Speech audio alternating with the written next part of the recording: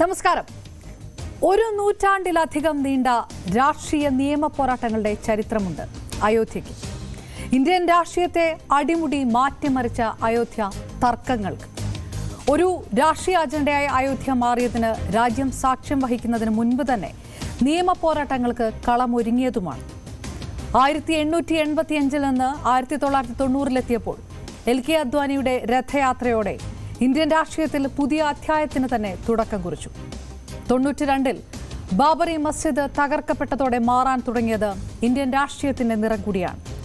പിന്നെ കണ്ടത് രാജ്യത്തിന്റെ പല സംസ്ഥാനങ്ങളിലും BJP അധികാരത്തിന്റെ ഇടനാഴികളിലേക്ക് നടന്നു തുടങ്ങിയ കാഴ്ചകൾ.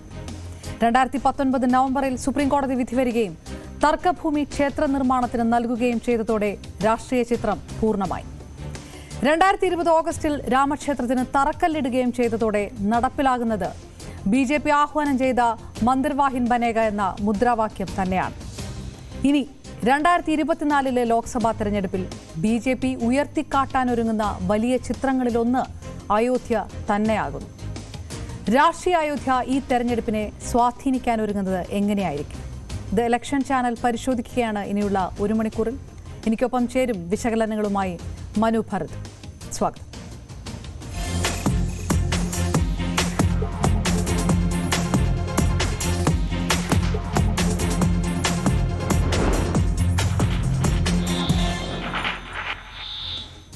ഇലക്ഷൻ ചാനലിലേക്ക് ഒരിക്കൽ കൂടി സ്വാഗതം. എനിക്കൊപ്പം ചേരുന്നു വിശകലനങ്ങളുമായി മനു ഭരത്. മനു, നേരത്തെ നമ്മൾ ഈ പറഞ്ഞു തുടങ്ങുന്നത് പോലെ തന്നെ ഇത് ഈ ഒരു നൂറ്റാണ്ടിന്റെ ചരിത്രമുണ്ട് ഈ നിയമ പോരാട്ടങ്ങൾക്കെല്ലാം തന്നെ അയോധ്യയുമായി ബന്ധപ്പെട്ട്. പക്ഷേ അന്ന് കോടതി നിരാകരിച്ച ഒരു ചരിത്രത്തിൽ കൂടിയാണ് ആ പോരാട്ടം തുടങ്ങുന്നത് എന്നുള്ള ഒരു കൗതുകം കൂടി അതിനകത്ത്. അപ്പോൾ നമ്മൾ ആ ചരിത്രത്തിന്റെ നാൾ വഴികളിലേക്ക് പോകുമ്പോൾ അതെങ്ങനെയാണ് വ്യാഖ്യാനിക്കുക? അയോധ്യ വിഷയം നമുക്ക് പവർന്ന് സൂചിപ്പിച്ചതുപോലെ ഇന്ത്യൻ രാഷ്ട്രീയത്തിൽ വലിയൊരു ചർച്ചാ വിഷയമാണ്. ഇനി 2024-ൽ വരാനിരിക്കുന്ന തെരഞ്ഞെടുപ്പിൽ ഈ അയോധ്യ എങ്ങനെ പ്രതിഫലിക്കും എന്നത് സംബന്ധിച്ചറിയാൻ ആളുകൾ വലിയ കൗതുകത്തോടു കൂടിയാണ് കാത്തു നിൽക്കുകയും ചെയ്യുന്നത്. പ്രത്യേകിച്ച് ഈ ജനുവരിയിൽ അയോധ്യയിലെ പ്രതിഷ്ഠാ ചടങ്ങുകൾ നടക്കുന്നു, പ്രധാനമന്ത്രി വരുന്നു. അപ്പോൾ ഇനിയുള്ള ഇന്ത്യൻ രാഷ്ട്രീയത്തിൽ അയോധ്യ ഏത് തരത്തിൽ ചർച്ചയാകും എന്ന് സംബന്ധിച്ചൊക്കെ വലിയ ചർച്ചകൾ ചൂടുപിടിക്കുകയാണ്. പക്ഷേ അയോധ്യയുടെ ഒരു ചരിത്രം ആരംഭിക്കുന്നത് രാഷ്ട്രീയത്തിൻ്റെ ഒരു അല്ലെങ്കിൽ BJP രാഷ്ട്രീയത്തോടൊന്നുമല്ല, അനുബന്ധിച്ചൊന്നുമല്ല. അത് എത്രയോ മുമ്പ് തന്നെ ഇന്ത്യൻ രാഷ്ട്രീയത്തിൽ അല്ലെങ്കിൽ ഇന്ത്യയിൽ അയോധ്യ ഒരു ചർച്ചാ വിഷയമായിരുന്നു, അതൊരു തർക്ക വിഷയമായിരുന്നു. അങ്ങനെ ഒട്ടനവധി വാദപ്രതിവാദങ്ങൾ ആദ്യഘട്ടത്തിൽ തന്നെ നടന്നിട്ടുണ്ട്. അത് രാഷ്ട്രീയ രംഗത്ത് മാത്രമല്ല, അത് അക്കാഡമിഷ്യൻസിൻ്റെ ഇടയിലും ഒരു തർക്ക വിഷയമായിരുന്നു. രാഷ്ട്രീയ രംഗത്ത് തർക്ക വിഷയമായിരുന്നു, ഒരു വലിയ കോടതി വ്യവഹാരമായിരുന്നു. അങ്ങനെ അതിനൊരു ബഹുമുഖം ഉണ്ട് ഈ അയോധ്യ തർക്കത്തിന് എന്ന് തന്നെ. ഈ ചരിത്രം തന്നെ രണ്ട് ഘട്ടമായിട്ട്, സ്വാതന്ത്ര്യത്തിന് മുൻപ്, സ്വാതന്ത്ര്യാനന്തരം എന്ന് പോലും മാറ്റി വ്യാഖ്യാനിക്കേണ്ടതായിട്ട് വരുന്നല്ലേ അയോധ്യയുടെ ചരിത്രം? കാരണം അവർ സൂചിപ്പിച്ചത് വളരെ ശരിയാണ്. കാരണം ഇപ്പോൾ ഈ അയോധ്യയിൽ ഇങ്ങനെ ഒരു രാമക്ഷേത്രം നിർമ്മാണം നടക്കുന്നതിൻ്റെ കാലഘട്ടത്തിൽ ഇപ്പോൾ ചരിത്രകാരന്മാർക്കിടയിൽ വലിയ തർക്കമുണ്ട്. ബാബർ ഇബ്രാഹിം ലോധിയെ ഒന്നാം പാനിപ്പട്ട് യുദ്ധത്തിൽ പരാജയപ്പെടുത്തി ഇന്ത്യയിലേക്ക് എത്തുന്നു, അവിടെ ആധിപത്യം തുടങ്ങുന്നു. അതിനുശേഷം ആണ് ഈ അയോധ്യയിൽ ഈ ക്ഷേത്രം നിർമ്മിച്ചത് എന്ന് വിശ്വസിക്കുന്ന ചരിത്രകാരന്മാർ ഉണ്ട്. എന്നാൽ ബാബർ അല്ല ഈ ക്ഷേത്രം തകർക്കുകയും ഇവിടെ പള്ളി നിർമ്മിക്കുകയും ചെയ്തത് എന്ന് വിശ്വസിക്കുന്ന വേറൊരു വിഭാഗം ചരിത്രകാരന്മാരും ഉണ്ട്. ഇപ്പോൾ കിഷോർ കുണാലിനെ പോലുള്ള ചരിത്രകാരന്മാർ റീവിസിറ്റിംഗ് അയോധ്യ എന്ന അദ്ദേഹത്തിൻ്റെ പുസ്തകത്തിൽ ഇതിനെപ്പറ്റി പറയുന്നുണ്ട്. അത് ഔറംഗസീബിൻ്റെ കാലഘട്ടത്തിലായിരിക്കണം ഈ ക്ഷേത്രത്തിന് നേരെയുള്ള ഒരു ആക്രമണം ഉണ്ടായിരിക്കുന്നത് എന്ന്. ഏതായാലും വേറൊരു വിഭാഗം ചരിത്രകാരന്മാരാകട്ടെ അങ്ങനെയൊരു അതിനൊരു ക്ഷേത്രമേ ഉണ്ടായിരുന്നില്ല എന്ന നിലപാടും ആവർത്തിക്കുന്നവരുണ്ട്. ഇപ്പം JNUവിൽ നിന്നുള്ള ചരിത്രകാരന്മാരായിട്ടുള്ള ഈ റോമിള താപ്രോ അങ്ങനെയുള്ള ആളുകളൊക്കെ ഇത് ഇവിടെ ഒരു ക്ഷേത്രത്തിൻ്റെ അവശിഷ്ടങ്ങളൊന്നും അവർക്ക് അതിൻ്റെ അടിയിൽ കണ്ടെത്താൻ കഴിഞ്ഞില്ല എന്ന് വാദിക്കുന്നവരാണ്. അതേസമയം KK മുഹമ്മദിനെ പോലുള്ള ആർക്കിയോളജിസ്റ്റുകൾ 77-ൽ നടത്തിയിട്ടുള്ള അവരുടെ അന്വേഷണങ്ങളിൽ അവിടെ അതിന് ഈ പള്ളിക്കടിയിൽ ക്ഷേത്രത്തിൻ്റെ സാധ്യതകളെക്കുറിച്ചാണ് അവർ ചൂണ്ടിക്കാണിക്കുന്നത്. അപ്പോൾ അങ്ങനെ ഒരു കാലഘട്ടത്തിനപ്പുറത്തേക്ക് ഇതിൻ്റെ ഒരു വലിയ തർക്കം നടക്കുന്നു. ഏതായാലും ഈ സംഭവം ആദ്യത്തെ സർക്കാർ ജവഹർലാൽ നെഹ്റു സർക്കാർ ഈ വിഷയത്തിനകത്ത് എടുത്തൊരു നിലപാട് കൂടി പറഞ്ഞു പോകണ്ടേ നമുക്ക്? അതായത് ഈ 49 പള്ളിക്കകത്ത് വിഗ്രഹങ്ങൾ വരിക, ഇത് നീക്കം ചെയ്യണമെന്ന് ജവഹർലാൽ നെഹ്റു ക്ഷണിക്കുന്ന ഒരു ഇതിലേക്ക് കാര്യങ്ങൾ പോവുക. പക്ഷെ അതിലേക്ക് കാര്യങ്ങൾ കടന്നില്ല. അതെ, ഇതിൻ്റെ തർക്കം തുടങ്ങുന്നത് ഈ അയോധ്യ അല്ലെങ്കിൽ ബാബറിൻ്റെ കാലം കഴിഞ്ഞൊരു 230 വർഷങ്ങൾ പിന്നിടുമ്പോഴാണ്. 1800കളിലാണ് ഇതിനെ 853 കുറേ കൂടെ കൃത്യമായി പറയുകയാണെങ്കിൽ ഇതിൻ്റെ ആദ്യ തർക്കം ഉന്നയിക്കുന്നത്. അന്ന് ഒരു വിഭാഗം ആളുകൾ അവിടെ നിന്ന് ഇത് ഒരു ഹൈന്ദവ ആരാധനാലയമാണെന്ന് കണക്ക് കൂട്ടിക്കൊണ്ട് ഒരു വിഭാഗം ഹിന്ദു സമൂഹം അവിടെ ഈ ആവശ്യം ആദ്യമായി ഉന്നയിക്കുന്നത്. പക്ഷേ ഏതായാലും അത് അന്ന് നവാബ് ഓദിൻ്റെ നവാബ് ഈ വിഷയം അദ്ദേഹത്തിൻ്റെ പരിഗണനയ്ക്ക് വരുന്നു. പിന്നീട് അത് ബ്രിട്ടീഷുകാരുടെ ആധിപത്യം ഈ ഔദിലേക്ക് വരുന്നതോടുകൂടിയാണ് ഇത് ഒരു തർക്ക വിഷയം എന്ന രീതിയിൽ കൂടുതൽ വരുന്നത്. അപ്പോൾ ഈ നിർമോഹീസ് എന്ന് പറയുന്ന ആദ്യത്തെ ഈ ഹൈന്ദവ സമൂഹമാണിത് ആവശ്യപ്പെടുന്നതെങ്കിൽ പിന്നീട് അത് ബ്രിട്ടീഷ് ഭരണകൂടത്തിൻ്റെ കാര്യത്തിൽ അത് വലിയ തർക്കമാകുന്നു. 2 വേലികൾ തന്നെ കെട്ടി ഒരു സ്ഥലത്ത് മുസ്ലിങ്ങളെയും ഭാഗത്ത് ഹിന്ദുക്കളെയും പ്രാർത്ഥിക്കാൻ അനുവദിക്കുകയും ചെയ്യുന്നു. അപ്പോൾ ഈ 1885 തന്നെ ഈ രഘുബീർ ദാസ് എന്നൊരാൾ ഈ ഫൈസാബാദ് കോടതിയെ സമീപിക്കുകയും ഇത് സംബന്ധിച്ച വിഷയം ഒരു തർക്ക വിഷയമായി ഉന്നയിക്കുകയും ഒക്കെ ചെയ്യുന്നുണ്ട്. അങ്ങനെ ഒരു ഇന്ത്യൻ സ്വാതന്ത്ര്യം ലഭിക്കുന്നതിന് മുമ്പേ അല്ലെങ്കിൽ സ്വാതന്ത്ര്യ സമര കാലഘട്ടത്തിന് മുന്നേ ഒക്കെ ഈ തർക്കം നിലനിൽക്കുന്നതായി നമുക്ക് ചരിത്രത്തിൽ കാണാൻ കഴിയും. പക്ഷേ അതിനുശേഷം അവർ സൂചിപ്പിച്ചതുപോലെ അപ്പോഴും പക്ഷേ ഇത് രാഷ്ട്രീയ വിഷയമായിരുന്നില്ല. 45 വരെ അതൊരു രാഷ്ട്രീയ വിഷയമായിരുന്നില്ല. ഇന്ത്യൻ നാഷണൽ കോൺഗ്രസിന്റെ മുഴുവൻ ശ്രദ്ധയും അന്നത്തെ നമുക്കറിയാം ഈ ബ്രിട്ടീഷ് വിരുദ്ധ സമര പോരാട്ടങ്ങളിലേക്ക് നിൽക്കുമ്പോൾ ഗാന്ധിജിയെ പോലുള്ളവർ സ്വാഭാവികമായും ഹിന്ദു മുസ്ലിം ഐക്യത്തെക്കുറിച്ചൊക്കെ വലിയ തോതിൽ ചർച്ച ചെയ്യുന്നൊരു ഘട്ടത്തിൽ ഇവിടെ ഇങ്ങനെയൊരു ക്ഷേത്രത്തിൽ ആരാധനാ സ്വാതന്ത്ര്യം വേണമെന്നൊരു അവകാശം ഇങ്ങനെ നിൽക്കുന്നെങ്കിലും അതൊരു ദേശീയ ശ്രദ്ധ പിടിച്ചുപറ്റും തരത്തിലേക്കോ എന്തിന് മധ്യ ഇന്ത്യയിലോ ഉത്തർപ്രദേശിലോ തന്നെ ഒരു വലിയ ശ്രദ്ധ പിടിച്ചുപറ്റും തരത്തിലേക്കൊന്നും വന്നിരുന്നില്ല. അതുകൊണ്ട് കൂടിയാണോ ഈ ബ്രിട്ടീഷ് കോടതി അന്ന് ആ ഒരു തീരുമാനത്തിലേക്കൊക്കെ കടന്നിട്ടുണ്ടാകും? അല്ല, ബ്രിട്ടീഷ് കോടതി അന്ന് 2 പേരെയും പ്രീണിപ്പെടുത്തുക എന്നുള്ള നിലപാടാണ്. ആ ആളുകൾ ഇതിനോടൊക്കെ അനുബന്ധിച്ച് വർഗീയ സംഘർഷങ്ങളിലേക്ക് കാര്യങ്ങൾ നീങ്ങുന്നത് ഒഴിവാക്കാൻ വേണ്ടി 2 പേരെയും അനുവദിക്കുക എന്നുള്ള നിലപാടൊക്കെയാണ് സ്വീകരിക്കുന്നത്. പിന്നീടാണ് ഈ 49 വളരെ പെട്ടെന്ന് അതിനകത്ത് ഒരു വിഗ്രഹം കണ്ടു എന്ന ഒരു വിവരം വരികയും അത് പണ്ഡിറ്റ് ജവഹർലാൽ നെഹ്റു അന്ന് അതുമായി ബന്ധപ്പെട്ട ആളുകളൊക്കെ എഴുതുന്നത് അത് എടുത്തു മാറ്റണം എന്ന നിലപാടാണ് അദ്ദേഹം സ്വീകരിച്ചത് എന്നാണ്. പക്ഷേ കെ നായരിനെ പോലുള്ള അതിന് ചുമതലയുണ്ടായിരുന്ന ആളുകൾ അന്ന് അതിന് സമ്മതിക്കുന്നില്ല. അതൊരു വർഗീയ കലാപത്തിലേക്ക് പോയേക്കും അങ്ങനെ ഒരു തീരുമാനത്തിലേക്ക് കടന്നാൽ എന്നുള്ള ഒരു പ്രജുഡിസ് കൊണ്ടാണോ അന്ന് അങ്ങനെ ഒരു തീരുമാനത്തിലേക്ക് കടക്കായിരുന്നത്? അല്ല, സ്വാഭാവികമായും നമ്മുടെ രാജ്യം സ്വതന്ത്രമായിരിക്കുന്നു. അപ്പോഴൊരു മതത്തിൻ്റെ അടിസ്ഥാനത്തിൽ ഒരു വിഭജനം നടന്നു. ഒരു വിഭാഗം ആളുകൾ ഇന്ത്യ വിട്ടുപോയി. എന്നാൽ വേറൊരു വലിയ വിഭാഗം ആളുകൾ അവർ ഇന്ത്യയിൽ തന്നെ മതേതര ഇന്ത്യയിൽ തുടരാനായി ആഗ്രഹിച്ചു. അപ്പോൾ അങ്ങനെ മതേതര ഇന്ത്യയിൽ തുടരാൻ ആഗ്രഹിച്ച വലിയ ഒരു വിഭാഗം മുസ്ലിം സമുദായത്തിൽപ്പെട്ട ആളുകൾക്ക് ഒരു ആത്മവിശ്വാസം നൽകുന്നതിന് വേണ്ടിയൊക്കെയുള്ള നിലപാട് അന്ന് കാലത്ത് കോൺഗ്രസ് സ്വീകരിച്ചു. നമുക്കതിനെ അങ്ങനെ അല്ലാതെ തള്ളി പറയാൻ പറ്റില്ല. കാരണം മതത്തിൻ്റെ അടിസ്ഥാനത്തിൽ ഒരു വിഭജനം വേണമെന്ന് ജിന്നയെപ്പോലുള്ളവർ ആവശ്യപ്പെടുമ്പോൾ അത് മനസ്സിലാക്കി അങ്ങോട്ടേക്ക് ചില ആളുകൾ പോകുന്നു. പക്ഷേ വലിയൊരു വിഭാഗം ആളുകൾ മതേതര ഇന്ത്യയോടൊപ്പം നിലനിൽക്കണമെന്ന് ആഗ്രഹിക്കുമ്പോൾ അവരെ കൂടി വിശ്വാസത്തിലെടുത്ത് അവർക്ക് കൂടി പങ്കാളിത്തമുള്ള അവരെ കൂടി പ്രതിനിധീകരിക്കുന്ന ഒരു ഭരണകൂടമാണ് ഇന്ത്യയിലുള്ളത് എന്നുറപ്പിക്കാൻ വേണ്ടി ഒരു പക്ഷേ ജവഹർലാൽ നെഹ്റു ചെയ്ത് ഒരു നീക്കമായിരിക്കാം. പക്ഷേ അത് വലിയ തർക്കങ്ങളിലേക്കാണ് പിന്നീട് വഴിവെക്കുകയൊക്കെ ചെയ്തത്. ആദ്യകാലത്ത് 49 ഇതിൽ പ്രവേശനം നിഷേധിക്കുന്ന ഒരു രീതിയിലേക്ക് അതാണോ അതിൻ്റെ തുടക്കത്തിൽ ഒരു ക്ലോസ്ഡ് ഡൗൺ എന്നൊക്കെ പറയുന്ന ഒരു കാലഘട്ടം വരുന്നത് ആ 49കളിലാണ്? 49ലാണ് ഹാഷിം അൻസാരിയെ പോലുള്ള അയോധ്യയിലുള്ള ആളുകൾ ഒരു കേസ് ഒരു വലിയ വിഷയമായി അവിടെ എടുത്തു വരികയും അപ്പോൾ അതിനകത്തുനിന്ന് ഈ വിഗ്രഹം മാറ്റണം എന്ന ആവശ്യം ഒക്കെ മുന്നോട്ട് വയ്ക്കുകയും ചെയ്യുന്നത്. അതിനെ തുടർന്നാണ് അവിടെ ഇതിനെ ലോക്ക് ചെയ്യാനും എങ്കിലും ഡെയിലി പൂജ എന്ന തലത്തിൽ അവിടെ ഒരു പൂജാരിക്ക് നിത്യവും പൂജ നടത്താനുള്ള ഒരു അവകാശമൊക്കെ കൊടുക്കുന്നത്. പിന്നെ അതിന് അപ്പുറത്തേക്കാണ് ചില ആളുകൾ കോടതിയിൽ ചെല്ലുകയും ഇതിന് മുകളിൽ അവിടുത്തെ ഒരു തട്ടിന് മുകളിൽ ഒരു മേൽക്കൂര പണിയണം എന്ന ആവശ്യം ഒക്കെ കോടതിയെ അംഗീകരിക്കുന്നു. കോടതി ആ വിഷയങ്ങളൊന്നും അന്നത്തെ ഘട്ടത്തിൽ അംഗീകരിക്കുന്നില്ല. അതേസമയം ഈ സുന്നി സെൻട്രൽ വഖഫ് ബോർഡ് ഈ ഫൈസാബാദ് സിവിൽ കോടതിയെ സമീപിക്കും സമീപിക്കുന്നു, അത് തങ്ങൾക്ക് വിട്ടുതരണം. അത് സ്വാതന്ത്ര്യാനന്തര എനിക്ക് തോന്നുന്നു അപ്പോഴേക്കും അതിന്റെ ഒരു പൊളിറ്റിക്കൽ വശത്തിലേക്ക് കടക്കുന്നു.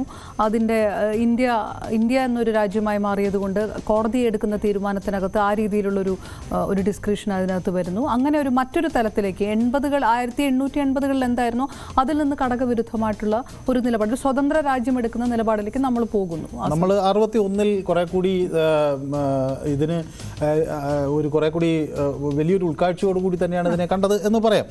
പക്ഷേ ഏതായാലും ഇത് മുസ്ലിം വിഭാഗം ഇത് മുഴുവനായി തങ്ങൾക്ക് വിട്ടുകിട്ടണം എന്നൊരു നിലപാടിൽ ആണ് ഉണ്ടായിരുന്നത്.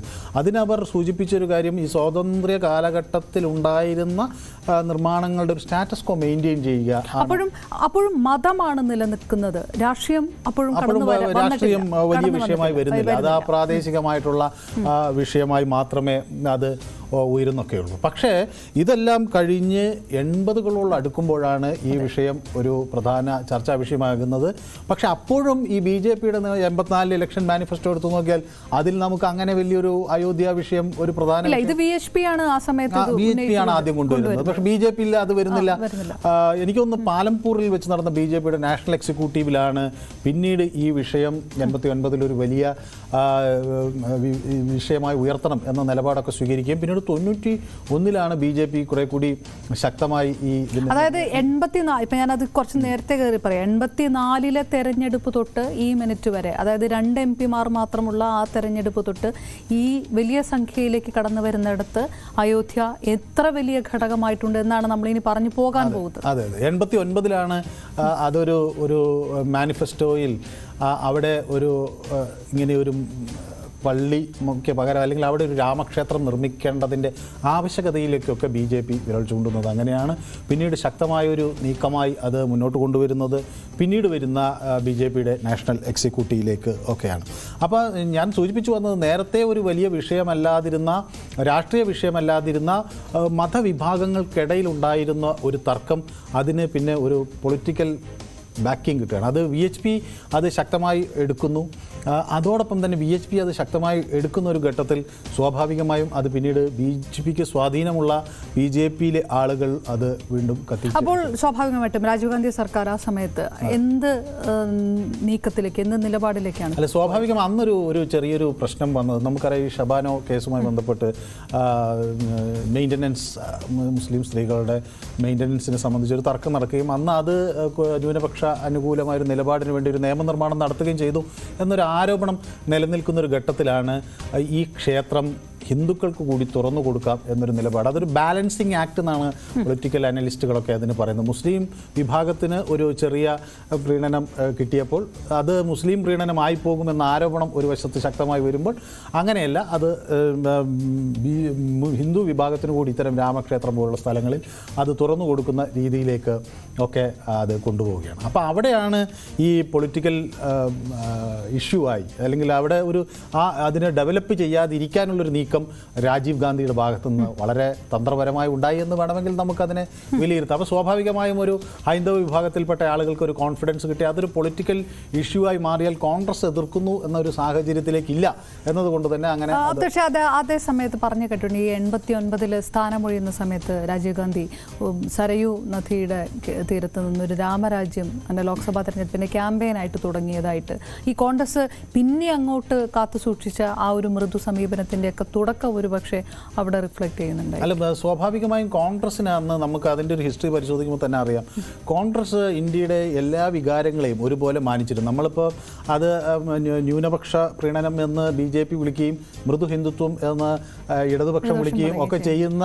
ഒരു രീതി തന്നെയാണ് കോൺഗ്രസിന് പൊതുവെ ഉണ്ടായിരുന്നത്. എല്ലാവരെയും അവരുടെ മൃദുല വികാരങ്ങളെ തൊട്ട് തലോടി അങ്ങനെ കൊണ്ടുപോയി അതിലൊരു രാഷ്ട്രീയ നേട്ടം ഉണ്ടാക്കുക എന്നതാണ്. പ്രത്യേകിച്ച് അന്ന് ഈ ഇന്ദിരാഗാന്ധിക്കും അതിനുശേഷമുള്ള രാജീവ് ഗാന്ധിക്കുമൊക്കെ എടുത്തിട്ടുള്ളൊരു നിലപാട്, ഈ ഹിന്ദി ബെൽറ്റിൽ അവർ അന്നത്തെ ആ രാഷ്ട്രീയം അവർക്കത് കൃത്യമായി മനസ്സിലാക്കാൻ കഴിഞ്ഞു എന്നതാണ്. അപ്പോൾ അവിടുത്തെ ഒരു പൊതുവികാരത്തിനോടൊപ്പം എല്ലാ കാലത്തും അവർ സഞ്ചരിച്ചിട്ടുണ്ട്. അപ്പോൾ രാമൻ എന്നത് ഇന്ത്യയിൽ അത്രമാത്രം വലിയൊരു വികാരമാണെന്നൊരു തിരിച്ചറിവ് അന്ന് തന്നെ രാജീവ് ഗാന്ധി. അതായത് 89 തെരഞ്ഞെടുപ്പിൽ കോൺഗ്രസിന്റെ ഒരു നിലപാട് ഇതിനകത്ത് വ്യക്തമല്ല, അങ്ങനെയാണോ മനസ്സിലാക്കേണ്ടത്? 89 കോൺഗ്രസ് സ്വീകരിച്ച കോൺഗ്രസിന്റെ മാനിഫെസ്റ്റോയിൽ BJPയുടെ മാനിഫെസ്റ്റോയിൽ അത് കടന്നു വരുന്ന കാലഘട്ടമാണ് 89. BJP അത് അവിടെ ക്ഷേത്രം നിർമ്മിക്കണം എന്ന നിലപാടിലേക്ക് എത്തുന്നു. പക്ഷേ അത് കോൺഗ്രസ് അങ്ങനെ കാരണം കോൺഗ്രസിൻ്റെ ഒരു വലിയ വോട്ട് ബേസ് മൈനോറിറ്റിയാണ്. അപ്പോൾ അവരെ പൂർണ്ണമായും തള്ളിക്കളയുന്ന ഒരു രീതി കോൺഗ്രസിന് സ്വീകരിക്കാൻ കഴിഞ്ഞിട്ടില്ല.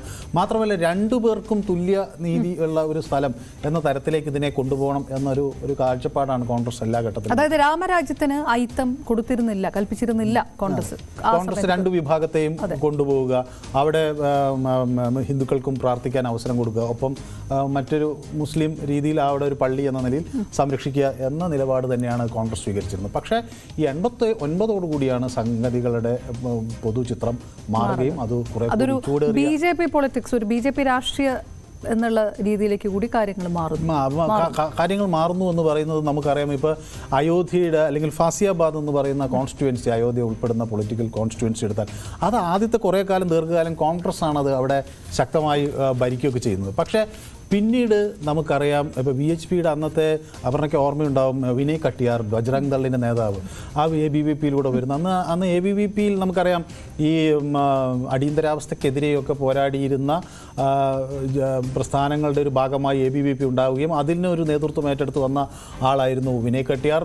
പ്രത്യേകിച്ച് ബീഹാറിൽ അവിടെയൊക്കെ ഈ JP മൂവ്മെൻറ്റിന് കരുത്തു പകരുന്നതിനായി പുറകിൽ നിന്നൊരു വിദ്യാർത്ഥി നേതാവായിരുന്നു. അപ്പോൾ വിനയ് കട്ടിയാറിനെ പോലുള്ള BJP നേതാക്കളെ അല്ലെങ്കിൽ BHP നേതാക്കൾ അയോധ്യയിലേക്ക്. അപ്പോൾ നേരത്തെ കോൺഗ്രസിന് വലിയ അത് രഥയാത്രയ്ക്ക് കളമൊരുക്കുന്നതിന്റെ ഭാഗമായിട്ട് രഥയാത്രയ്ക്കും ഞാൻ പറയുന്നത് തെരഞ്ഞെടുപ്പിലേക്ക് അവിടെ വരുന്നതിൻ്റെ ഒരു കാര്യം അല്ല. ഞാൻ 90-ലെ രഥയാത്രയാണ് 90-ൽ. ഇത് ഒരു 89 ഈ വിഷയം ഒരു വലിയ രാഷ്ട്രീയ വിഷയമാകുന്നു. വിശ്വ ഹിന്ദു പരിഷത്തിന് വലിയ ആധിപത്യം ഉണ്ടാകുന്നു, അംഗീകാരം കിട്ടുന്നു. ഇപ്പോൾ അശോക് സിംഗാളൊക്കെ അന്ന് കേരളത്തിൽ അറിയപ്പെടുന്ന ഒരു വലിയ രാഷ്ട്രീയ നേതാവായി മാറുന്നു. കേരളത്തിൽ മാത്രമല്ല, അദ്ദേഹം മറ്റ് ദേശീയ രാഷ്ട്രീയത്തിൽ തന്നെ വളരെ ശ്രദ്ധേയനായ ഒരാളായി മാറുന്നു. അശോക് സിംഗാൾ വരുന്നു, ബജ്രംഗ് ദൾ എന്ന BHPയുടെ യുവജന സംഘടന ശക്തി പ്രാപിക്കുന്നു. അങ്ങനെ അവരെല്ലാം ഈ ശക്തി പ്രാപിക്കുന്ന ഘട്ടത്തിൽ കൂടി ഇത് ഒരു ഇത്തരത്തിലൊരു വിഷയം രാഷ്ട്രീയമായി ഉയർത്തണമെന്ന ആവശ്യം BJPക്ക് അകത്ത് തന്നെ ഉയരുന്നു. അതിൽ നിന്നാണ് നമുക്ക് ഈ വിനയ് കട്ടിയാറിനെ പോലുള്ള ആളുകൾ ഇതിൻ്റെ നേതൃരംഗത്തേക്ക് വരികയും ഒക്കെ പിന്നീട് ഈ രാഷ്ട്രീയ കേന്ദ്രങ്ങളിൽ അവരുടെ ശക്തി പ്രത്യേകിച്ച് BJPക്കകത്ത് വർദ്ധിപ്പിക്കുകയൊക്കെ ചെയ്യുന്നത്. അപ്പോൾ നമുക്കറിയാം ഈ 57 മുതൽ 71 വരെ ഇന്ത്യൻ നാഷണൽ കോൺഗ്രസിൻ്റെ പൂർണ്ണമായ നിയന്ത്രണത്തിലാണ് ഈ അയോധ്യ ഉൾപ്പെടുന്ന ഈ ഫൈസാബാദ് ഉള്ളത്. പിന്നീട് അവിടെ തന്നെ അന്നൊരു വലിയൊരു ചോദ്യം ഉയർന്നു വന്നിരുന്നു. പിന്നീട് ജനതാ പാർട്ടിയുടെ കയ്യിലേക്ക് ഇത് പോവുകയാണ്.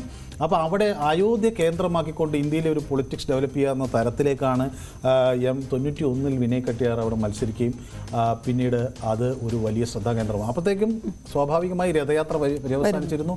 രഥയാത്ര വരുന്നു. രഥയാത്ര തടയണമെന്ന നിലപാട് അന്ന് VP സിംഗ് സർക്കാർ സ്വീകരിക്കുന്നു.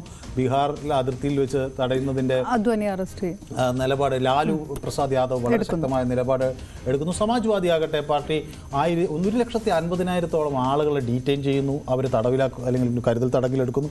അങ്ങനെ വലിയൊരു BJPക്ക് ഒരു പൊളിറ്റിക്കൽ ഒരു പ്രസൻസ് ഇന്ത്യ മുഴുവൻ അതിൻ്റെ രാഷ്ട്രീയം ഹിന്ദുത്വ അജണ്ട എന്ന തരത്തിൽ ചർച്ച ചെയ്യപ്പെടാൻ ഒരു പ്ലാറ്റ്ഫോം ഒരുക്കുന്നതിൽ അയോധ്യ വലിയ 92 ഡിസംബറിലേക്ക് വെറും ഒറ്റ വർഷം മാത്രം ബാക്കി നിൽക്കുന്ന ആ ഒരു ഘട്ടം. അതെ. പിന്നീട് കഴിഞ്ഞ ദിവസം LK അദ്വാനി തന്നെ പറഞ്ഞു അതിന് ക്രൗഡിനെ നിയന്ത്രിക്കാൻ അവർക്ക് കഴിഞ്ഞില്ല എന്നുള്ളത്. പക്ഷേ അതിനൊക്കെ അപ്പുറത്തേക്ക് അവിടെ ഒരു വലിയ റിഗറസ് അല്ലെങ്കിൽ എന്താ പറയുക കുറെ കൂടെ ഒരു തീവ്രമായ ഹൈന്ദവ ദേശീയ രാഷ്ട്രീയം ഉയർത്തെഴുന്നേൽക്കുന്നത് നമുക്ക് കാണാൻ കഴിയും. മാത്രവുമല്ല അത് അന്നത്തെ ഇപ്പോൾ ഈ മുദ്രാവാക്യങ്ങൾ നമുക്ക് നോക്കിയാൽ കാണാൻ കഴിയും. പ്രാൺ ജായെ വജന്ന ജായെ മന്ദിർ വഹി ബനേംഗെ ഹം എന്നൊക്കെ ഉള്ള തരത്തിൽ ഉള്ള തീപ്പൊരി പ്രസംഗങ്ങൾ നടത്തിയ ഓരോ BJP നേതാക്കളും അത് പേരെടുത്തെടുത്തെടുത്ത് കമ്മീഷനൊക്കെ പറയുന്ന പോലെ പ്രത്യേകിച്ച് BJPയും VHPയുമായി ബന്ധപ്പെട്ട് പ്രവർത്തിക്കുന്ന എല്ലാ നേതാക്കളും ഉമാഭാരതി ആയിക്കോട്ടെ അല്ലെങ്കിൽ അങ്ങനെയൊക്കെയുള്ള ആളുകളെല്ലാം വളരെ ശക്തമായി തന്നെ ഈ വിഷയത്തിൽ അവരുടെ നിലപാടുകൾ കടുപ്പിക്കുന്നു. ആ കടുപ്പിക്കുന്ന നിലപാടിന് ഒരു രാഷ്ട്രീയ പിൻബലമുണ്ട് എന്ന് സമർത്ഥിക്കാൻ കൂടി പിന്നീട് വരുന്ന കാലഘട്ടങ്ങളിൽ BJPക്ക് കഴിയുകയും ചെയ്യുന്നു. അപ്പോൾ നമുക്ക് അന്നത്തെ ഒരു വോട്ട് ബേസിൻ്റെ ഒരു സ്ട്രക്ചർ നോക്കിയാൽ നമുക്ക് കാണാൻ കഴിയും. അതിൻ്റെ കണക്കുകൾ കൂടി എൻ്റെ കയ്യിലുണ്ട്. ഇപ്പോൾ അന്ന് അതുവരെ ഇപ്പോൾ ഒരു 80s ഒക്കെ പിന്നിടുന്നത് വരെ BJPയുടെ നമുക്ക് 82% വോട്ടാണ് BJPക്ക് കിട്ടുന്നത്. അതായത് ഇപ്പോൾ 1951 ജനസംഘം രൂപീകരിക്കുന്ന ഒരു ഘട്ടത്തിൽ അല്ലെങ്കിൽ ജനസംഘം 52 വരുന്നൊരു ഘട്ടത്തിൽ BJPക്ക് ഉണ്ടാകുന്ന വോട്ട് ഷെയർ വളരെ ചെറുതായിരുന്നു. പിന്നീട് അത് 77 ആകുമ്പോഴേക്കും അത് 7.4 അല്ലെങ്കിൽ 9.3 ആ നിലയിലേക്കൊക്കെ വരികയാണ്. 67 അത് 9.3 ആകുന്നു, 71 അത് 7.4 ആകുകയും ഒക്കെ ചെയ്യുന്നു. പിന്നെ ജനതാ പാർട്ടിയിലേക്ക് ജനസംഘം ചേരുകയാണല്ലോ. പിന്നെ BJPയുടെ വോട്ട് ഷെയർ 84 7.84 ആയിരുന്നു. പക്ഷേ അത് 20% പിന്നെ അടുത്ത വർഷം 89 ആകുമ്പോഴേക്കും അത് ശക്തി പ്രാപിക്കുന്നതിൻ്റെ ഒരു കാഴ്ച നമുക്ക് കാണാൻ കഴിയുന്നുണ്ട്. പക്ഷേ ഇതിൽ വേറൊരു ഫാക്ടർ എന്ന് പറഞ്ഞാൽ ഇത് 3 തരത്തിലാണ് BJP വോട്ട് ഷെയറിനെ നമ്മൾ ഒന്ന് BJPക്ക് ഉണ്ടായിരുന്ന ഒരു എക്സിസ്റ്റിംഗ് ജനസംഘം അതുപോലുള്ള പൊളിറ്റിക്കൽ ഓർഗനൈസേഷൻ്റെ ഒരു 7 to 9% ഇന്ത്യയിൽ അവർക്ക് പിന്തുണയുണ്ടായിരുന്ന ഒരു പൊളിറ്റിക്കൽ വോട്ടുകൾ. അതിനുശേഷം വന്നിട്ടുള്ളത് പിന്നീട് വന്നിട്ടുള്ള ഒരു ഉയർച്ച എന്ന് പറയുന്നത് അതിന് ഒരു 20% എത്തിക്കുന്നതിന് ആണ് ഈ അയോധ്യ മൂവ്മെൻറ്റ് വലിയ തോതിൽ പിന്തുണ നൽകുകയും ചെയ്തു. അതായത് 92 ശേഷം കൃത്യമായി ഇതിൽ ക്രമാനുഗതമായ വളർച്ചയേ ഉണ്ടായിട്ടുള്ളൂ എന്നുള്ളതാണ് എടുത്തത് അതിൻ്റെ കൂടെ പറയേണ്ടത്. അതെ, പക്ഷേ അപ്പോഴും ഈ പൊളിറ്റിക്കൽ അനലിസ്റ്റുകൾ പറയുന്ന ഒരു പ്രധാന കാര്യം അയോധ്യ വിഷയം BJPയുടെ ഒരു സെക്കൻഡ് ഫേസ് ഗ്രോത്തിന് അത് വളരെ നിർണായകമായിരുന്നു. പക്ഷേ തേർഡ് ഫേസ് ഗ്രോത്തിന് അതിൻ്റെ അപ്പുറത്തേക്ക് മോദി ഫാക്ടർ തന്നെയാണ് അവിടെ വർക്കൗട്ട് ചെയ്തിട്ടുള്ളത്. അപ്പോൾ ഈ 92 കാര്യം പറയുമ്പോൾ നമുക്ക് ആ കലാപകാലം കൂടെ പറഞ്ഞ് സ്വാഭാവികമായും അന്ന് ഒരു ഈ അയോധ്യയുമായി ബന്ധപ്പെട്ട് ഉണ്ട വിഷയങ്ങൾ രാജ്യമെമ്പാടും കലാപങ്ങൾ പൊട്ടിപ്പുറപ്പെട്ടു. പ്രത്യേകിച്ച് ഈ ഈസ്റ്റേൺ ഇന്ത്യയിൽ നമുക്കറിയാം വ്യാപകമായി കലാപങ്ങൾ ഉണ്ടായി. പിന്നെ 2002 ഗോദ്രയിൽ വന്നിട്ടുള്ളതും കർഷകരുമായി ബന്ധപ്പെട്ടാണല്ലോ. അപ്പോൾ അവരെ തീവണ്ടിക്കകത്ത് ആക്രമിച്ചു വന്ന ഒരു വിവാദം കത്തിപ്പെടുന്നു. അതിനെ തുടർന്ന് അയോധ്യയുമായി ബന്ധപ്പെട്ട് ഇന്ത്യയുടെ ചരിത്രത്തിൽ ഏറ്റവും വലിയ കമ്മീഷൻ വരുന്നു, ലിബറൽ കമ്മീഷൻ വരുന്നു. അത് അദ്വാനി തൊട്ടുള്ളവരുടെ പ്രസംഗങ്ങൾ ഏത് രീതിയിൽ വ്യാഖ്യാനം ചെയ്യപ്പെട്ടു എന്നുള്ള രീതിയിലേക്കുള്ള റിപ്പോർട്ടുകൾ അതിനകത്ത് വാജ്പേയി അടക്കം പരാമർശിച്ചുകൊണ്ടുള്ള രീതിയിലൊക്കെയുള്ള ചർച്ചകൾ വരുന്നു. പക്ഷേ ഈ അപർണ സൂചിപ്പിച്ചതുപോലെ ഇതിൻ്റെ കമ്മ്യൂണൽ റയട്ടുകൾ ബോംബെയിൽ അതുപോലെ രാജ്യത്തിൻ്റെ പല ഭാഗങ്ങളിൽ ഉണ്ടായ കമ്മ്യൂണൽ ഉത്തർപ്രദേശിലൊക്കെ ഉണ്ടായ കമ്മ്യൂണൽ റയട്ടുകൾ വലിയ പ്രശ്നങ്ങളിലേക്ക് വഴിവെച്ചു. ഈ അയോധ്യ ഇഷ്യൂ നടക്കുമ്പോൾ തന്നെ 5000-ലധികം ആളുകൾ ഇഞ്ചേർഡ് ആയപ്പെട്ടു, 1700-ലധികം ആളുകൾ മരിച്ചു എന്നൊക്കെയുള്ള വിവരങ്ങളാണ് പിന്നെ പുറത്തു. ഇതൊക്കെ നമുക്ക് കിട്ടിയിട്ടുള്ള ചില ഒഫീഷ്യൽ കണക്കുകളാണ്. ആക്ച്വൽ ഫാക്ട്സ് ഒരു പക്ഷേ 2000-ലോട്ടൊക്കെ എത്തുമ്പോഴേക്കും മുസ്ലിം തീവ്രവാദ സംഘടനകളുടെ ഭാഗത്തു നിന്നുള്ള ആക്രമണങ്ങൾ കൂടുതൽ ശക്തമാവുക, താൽക്കാലിക ക്ഷേത്രം നശിപ്പിക്കപ്പെടുക, ആ രീതിയിലുള്ള ആ ഒരു വെർഷനും കൂടെ ഇതിനകത്ത്. അതെ, സ്വാഭാവികമായും പിന്നീട് അതൊരു ഹോട്ട് പോയിന്റ് ആവുകയും അത് ഒരു പ്രതിരോധത്തിന്റെ ഒരു രാഷ്ട്രീയം മറുവശത്തു നിന്ന് ഉണ്ടാകുകയും ഇന്ത്യൻ മുജാഹിദീനൊക്കെ പോലെയുള്ള വരികയും കുറെ കൂടി BJPയുടെ വളർച്ചയെ നേരിടാൻ ഒരു കോൺഗ്രസിന് അതിൻ്റെ കോൺഗ്രസിന്റെ തണലിൽ ഇനി. പക്ഷേ രാഷ്ട്രീയപരമായിട്ട് ഞാൻ കാണുന്നത് അത്തരം പ്രതിഷേധങ്ങൾ BJP എന്ന രാഷ്ട്രീയ പാർട്ടിയുടെ വളർച്ചയ്ക്ക് സഹായകമായിട്ടുണ്ട് എന്നുള്ളതാണ്. ആ രീതിയിലുള്ള പ്രതിഷേധങ്ങൾ, ആക്രമണങ്ങൾ, ഒറ്റതിരിഞ്ഞെല്ലാം വന്നിരിക്കുന്നത് BJPയെ സംബന്ധിച്ചിടത്തോളം ഇതൊരു രാഷ്ട്രീയ അജണ്ടയായി ഉയർത്തിക്കൊണ്ടുവരാൻ BJPയെ കുറച്ചും കൂടെ സഹായകമായി രാഷ്ട്രീയപരമായി 2 തരത്തിലാണ് BJP. കാരണം ഒരു വോട്ട് കൺസോളിഡേഷന് BJPക്ക് വലിയ തോതിൽ അത് സഹായം ചെയ്തു. വോട്ടുകൾ BJPയിൽ പ്രോ ഹിന്ദു വോട്ടുകൾ അത് കൺസോളിഡേറ്റ് ചെയ്യുക. ഒന്ന് ഈ അപ്പർ കാസ്റ്റ് വോട്ടിനോടൊപ്പം തന്നെ താഴെത്തട്ടിൽ OBC വിഭാഗങ്ങൾക്കിടയിൽ വലിയൊരു സ്വാധീനം ചലിത്താനൊക്കെ BJPയെ സഹായിക്കുന്ന തരത്തിലേക്ക് ഈ വിഷയങ്ങൾ വന്നു. പ്രത്യേകിച്ച് ഈ കമ്മ്യൂണൽ റൈറ്റ്സ് ഉണ്ടാകുമ്പോൾ അതിൽ ബാധിക്കപ്പെട്ട ലോവർ മിഡിൽ ക്ലാസ്സിലെ ഹിന്ദുക്കൾ അങ്ങനെയൊക്കെയുള്ള ആളുകളൊക്കെ BJPയിലേക്ക് കൺസോളിഡേറ്റ് ചെയ്യും. കോൺഗ്രസിനെ അത്രമാത്രം വിശ്വാസത്തിലെടുത്തു നിന്ന ന്യൂനപക്ഷ സമൂഹങ്ങൾ പിന്നീട് മറുവഴികൾ ആലോചിക്കുകയും ഒക്കെ ചെയ്യുന്ന ഒരു സാഹചര്യം നമുക്ക് അതിനുശേഷം തുടർച്ചയായി കാണാൻ കഴിയും. പക്ഷേ BJPയെ സംബന്ധിച്ചിടത്തോളം അന്നത്തെ BJPയും അതിൻ്റെ പരിവാർ സംഘടനകൾക്കുമൊക്കെ വലിയ കരുത്ത് പകരാൻ ഈ രഥയാത്രയോടുകൂടി കഴിഞ്ഞു. രഥയാത്ര ഒരു BJP എന്ന് പറയുന്നത് സ്വയം ഇന്ത്യയിൽ ഒരു കരുത്തുറ്റ പ്രസ്ഥാനമായി അടയാളപ്പെടുത്തുന്നതിന് വേണ്ടിയുള്ള ഒരു രാഷ്ട്രീയ നീക്കമായി തന്നെ നമുക്കതിനെ പരിഗണിക്കേണ്ടി വരും. അങ്ങനെ ആ ഒരു രഥയാത്ര അറസ്റ്റ് ചെയ്യപ്പെട്ടു എന്നതാണ് പിന്നീട് അവിടെ അത് വലിയ വിഷയമായി വരികയും ചെയ്തു. പക്ഷേ അതേസമയം സമാനമായ രീതിയിൽ ഈ കെട്ടിടം അല്ലെങ്കിൽ ഈ വിവാദമായ ഈ പള്ളി തകർക്കാതിരിക്കാനുള്ളൊരു ശ്രമം കോൺഗ്രസിൻ്റെ ഭാഗത്തു നിന്ന് ഉണ്ടായില്ല എന്നതാണ്. നമുക്കത് എനിക്ക് തോന്നുന്നത് കോൺഗ്രസിൻ്റെ ഒരു വാദം, കോൺഗ്രസിൻ്റെ ഭാഗത്തു നിന്നുണ്ടായ പലരുടെയും പ്രതികരണങ്ങളൊക്കെ നമുക്കത് വിശദമായിട്ട് ചർച്ച ചെയ്യാൻ തോന്നുന്നു ഇടവേളയ്ക്ക് ശേഷം കടന്നുകൊണ്ട്. ഏതായാലും അടുത്ത വർഷം ജനുവരി 24-നാണ് രാമക്ഷേത്രത്തിൽ വിഗ്രഹപ്രതിഷ്ഠ നടക്കുന്നത്. പ്രധാനമന്ത്രി ഉൾപ്പെടെയുള്ള പ്രമുഖരായിരിക്കും ചടങ്ങിൽ പങ്കെടുക്കുകയും ചെയ്യുക.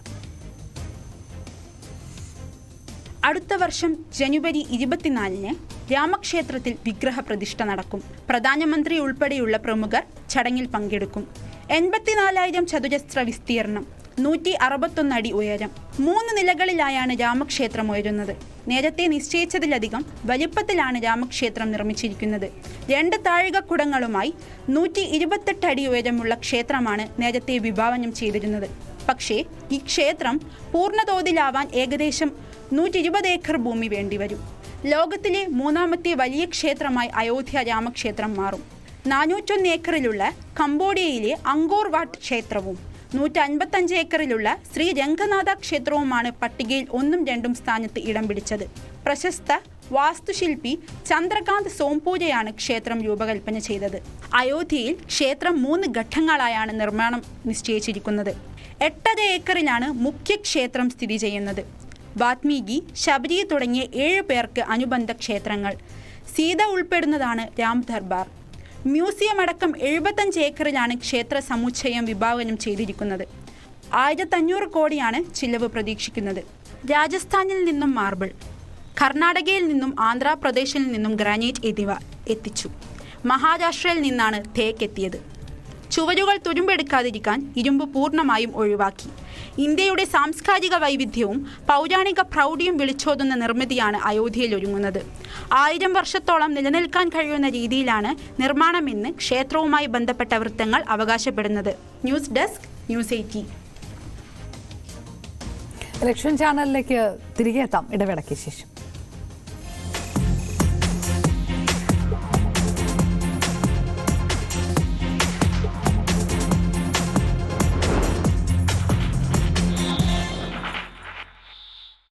ഈ പരിപാടി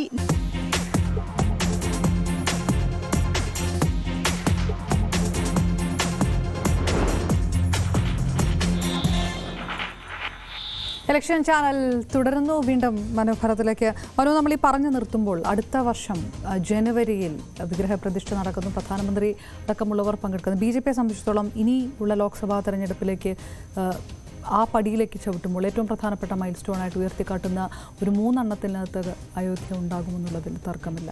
സ്വാഭാവികമായിട്ടും നരേന്ദ്രമോദി എന്ന് പറയുന്ന രാഷ്ട്രീയ നേതാവിനെ സംബന്ധിച്ചിടത്തോളം, നരേന്ദ്രമോദി എന്ന പ്രധാനമന്ത്രിയെ സംബന്ധിച്ചിടത്തോളം, BJP നേതാവിനെ സംബന്ധിച്ചിടത്തോളം ഈ രാം മന്ദിർ അത് എത്രത്തോളം പ്രധാനപ്പെട്ട ഒന്നുകൂടിയായി മാറുന്നുണ്ട്. എല്ലായ്പ്പോഴും ഈ വികസനം എന്ന് BJP ആവർത്തിച്ചു പറയുമ്പോഴും ഈ ക്ഷേത്ര പ്രശ്നം എപ്പോഴും അജണ്ടയിൽ സ്ഥിരമായി BJP നിലനിർത്തുന്ന ഒരു സാഹചര്യമുണ്ടല്ലോ.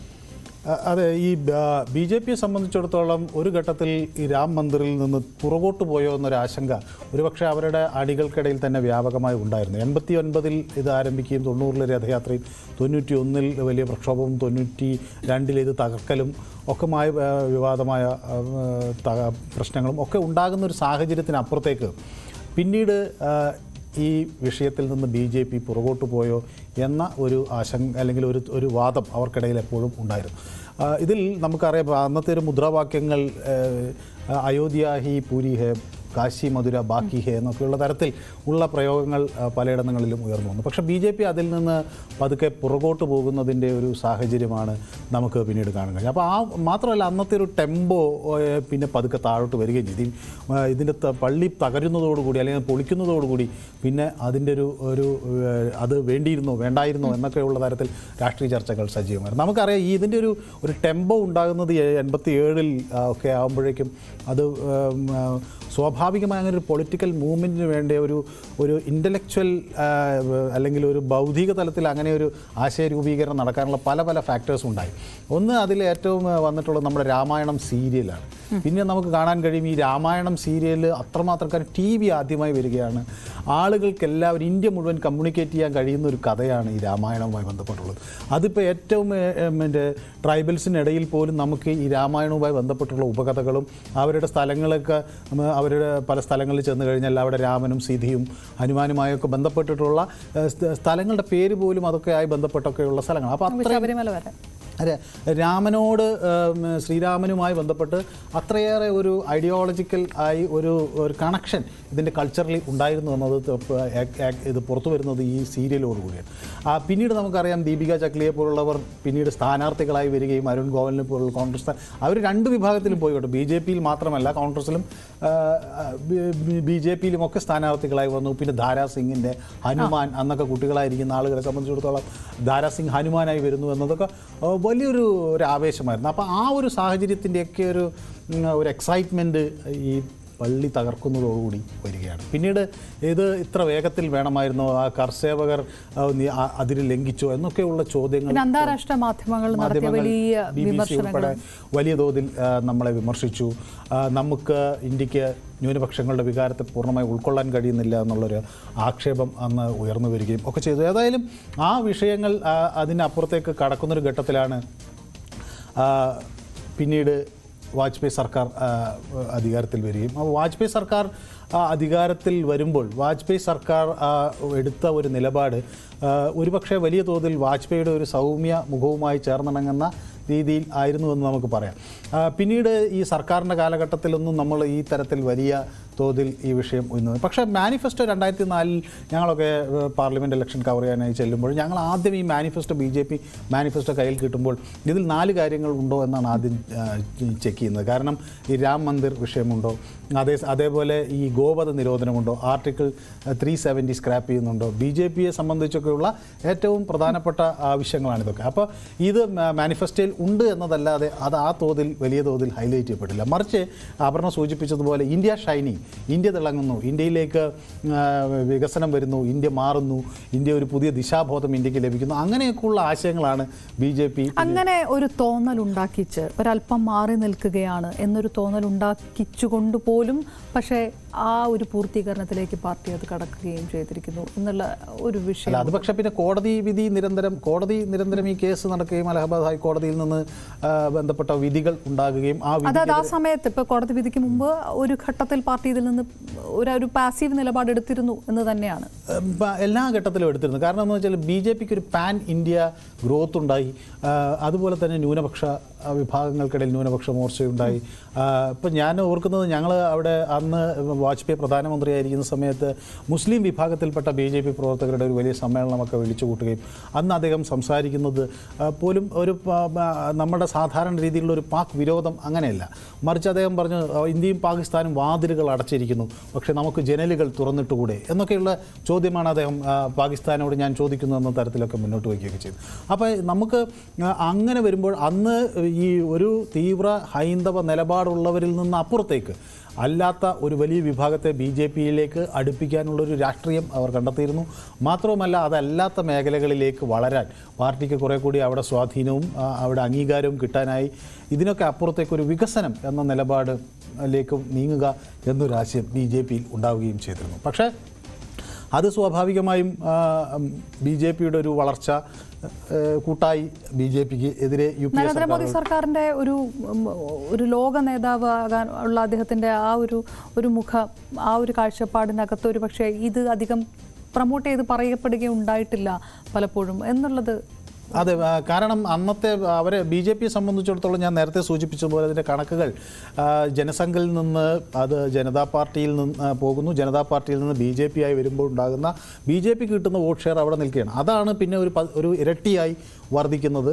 ഈ രാം ജന്മഭൂമി ഫാക്ടർ കൊണ്ടുവരുമ്പോഴേക്കും നമുക്ക് കാണാൻ കഴിയുന്നത് അത് ഇരട്ടിയായി വർദ്ധിക്കുന്നു എന്നാണ്. പക്ഷേ അതിനപ്പുറത്തേക്ക് പിന്നെ ഈ മോദി ഫാക്ടർ വലിയ തോതിൽ BJPക്ക് ഗുണം ചെയ്തു എന്നതാണ് അതിൽ നിന്ന് നമുക്ക് പിന്നെ അടുത്ത ഘട്ടത്തിലേക്ക് വ്യക്തമാകും. അപ്പോൾ അവിടെ ഒരു ഘട്ടത്തിലും ഈ പ്രധാനമന്ത്രിയുടെ ഈ അദ്ദേഹം മന്ദിറിൽ ശിലാന്യാസം നടത്തുന്നു അല്ലെങ്കിൽ പ്രതിഷ്ഠയിൽ പങ്കെടുക്കുന്നു എന്നതിനൊക്കെ അപ്പുറത്തേക്ക് അത് ഒരു BJP ന്യൂനപക്ഷത്തിന് മുകളിൽ നടത്തിയ ഒരു വിജയമായി അങ്ങനെ ഉദ്ഘോഷിക്കാനൊന്നും അവർ തയ്യാറാകുന്നില്ല. അത് സ്വാഭാവികമായി ഇന്ത്യക്ക് കിട്ടേണ്ട കോടതി വിധിയിലൂടെ വന്ന ഞങ്ങൾ അതിന് ഉത്തരവാദികളല്ലാത്ത ഒരു നിലപാടാണ് പ്രധാനമായും എടുത്തത്. പക്ഷേ ഏതായാലും കോടതി വിധി ഇത് നരേന്ദ്രമോദിക്ക് അനുകൂലമായ ഒരു ഫാക്ടർ എന്ന് പറഞ്ഞാൽ കോടതി വിധി അദ്ദേഹത്തിൻ്റെ കാലയളവിൽ സുപ്രീം കോടതിയിൽ നിന്ന് അനുകൂലമായൊരു വിധി ഉണ്ടായി എന്നതാണ്. BJPക്ക് സംബന്ധിച്ചിടത്തോളം അവരുടെ ഒരു വലിയൊരു ഗോൾ അടിച്ചു എന്നുള്ള രീതി. അതെ, ഈ പ്രധാനമന്ത്രി നരേന്ദ്രമോദിയെ സംബന്ധിക്കുമ്പോൾ നമുക്ക് കാണാൻ അദ്ദേഹം പല ഘട്ടത്തിൽ ഭാഗ്യവാനാണ്.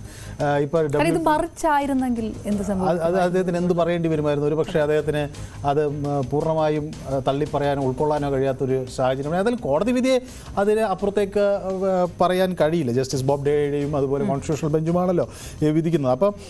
അപ്പോൾ അത്രയും വലിയൊരു ന്യായാധിപന്മാരുടെ ഒരു കൂട്ടായ്മ ആ വിധി പുറപ്പെടുവിക്കുമ്പോൾ അത് പൂർണ്ണമായും നിരാകരിക്കാൻ ഒരു പക്ഷേ അദ്ദേഹത്തിന് കഴിയില്ല. പക്ഷെ തള്ളിപ്പറയാൻ പറ്റാത്ത ഒരു സാഹചര്യവും ഉണ്ടാവുകയൊക്കെ ചെയ്യുന്നു. പക്ഷേ BJP അതിനകത്തൊരു സേഫർ സോണിലെത്തി എല്ലാ ഘട്ടത്തിലും അദ്ദേഹത്തിന് ഈ ഭാഗ്യം നമുക്ക് കാണാൻ കഴിയും. ഇപ്പോൾ G20 അദ്ദേഹത്തിൻ്റെ കാലയളവിലാണ് അദ്ദേഹത്തിന് ഇന്ത്യക്ക് പ്രസിഡൻസി കിട്ടുന്നത്. അപ്പോൾ അങ്ങനെയൊക്കെയുള്ള ഒരുപാട് ലക്കി ഫാക്ടേഴ്സ് ഒരു പക്ഷേ പൊളിറ്റിക്കലി കിട്ടിയതിൻ്റെ കൂട്ടത്തിൽ ഒന്നാണ് ഇതും. ഇതിനെ പക്ഷേ ഇവിടെ പ്രയോഗിച്ചൊരു കാര്യം ഈ രാം മന്ദിർ എത്രയും പെട്ടെന്ന് അതിൻ്റെ നിർമ്മാണം പൂർത്തിയാക്കി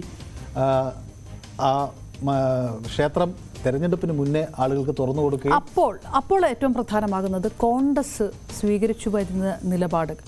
കോൺഗ്രസ് ഈ കഴിഞ്ഞ കാലഘട്ടങ്ങളായി എടുക്കുന്നത് കോടതി വിധിക്ക് ശേഷം ഇപ്പോൾ രാമക്ഷേത്ര നിർമ്മാണവുമായി ബന്ധപ്പെട്ട് രാഹുൽ ഗാന്ധി അടക്കമുള്ളവർ പറയുന്ന പ്രസ്താവനകളടക്കം അതുകൂടി നമുക്ക് ഈ സമയത്ത് പറഞ്ഞു. കോൺഗ്രസിനെ സംബന്ധിച്ചിടത്തോളം ഞാൻ നേരത്തെ സൂചിപ്പിച്ച പോലെ ഇന്ത്യയിലെ ഇപ്പോൾ നോർത്ത് ഈസ്റ്റിലായിക്കോട്ടെ, നമ്മളിപ്പോൾ നോർത്ത് ഈസ്റ്റ് ഒന്നും വേണ്ട, ഇന്ത്യക്ക് പുറത്ത് ഇപ്പോൾ മലേഷ്യയിൽ ചെന്നാലും അല്ലെങ്കിൽ മറ്റ് പല രാജ്യങ്ങളിൽ ചെന്നാലും ഇപ്പോൾ നമ്മൾ തന്നെ ഇപ്പോൾ കൊടുത്ത സ്റ്റോറിയിൽ കണ്ടില്ല, ഏറ്റവും വലിയ രാമക്ഷേത്രം ഇന്ത്യയിലില്ല, അങ്കൂർ വാട്ടിലാണ്, കംബോഡിയയിലാണ്. അപ്പം എന്ന് പറഞ്ഞതുപോലെ ഇത് ഒരു രാജ്യത്തിൻ്റെ ഇന്ത്യയുടെ മാത്രം ഒരു സാംസ്കാരിക സങ്കല്പം പോലുമല്ല, അതിനൊക്കെ അപ്പുറത്തേക്ക് വിശാലമായി കിടക്കുന്ന ഒരു കോൺസെപ്റ്റ് കൂടിയാണ് ശ്രീരാമൻ എന്നുള്ളത്. അപ്പോൾ അതുകൊണ്ട് തന്നെ ആ വിഷയത്തിൽ BJPക്ക് അതിനെ അങ്ങനെ ഉയർത്തി കാണിക്കാനാണ് BJP ഇപ്പോൾ ഒരു രാഷ്ട്രീയമായി തയ്യാറെടുക്കുന്നത്.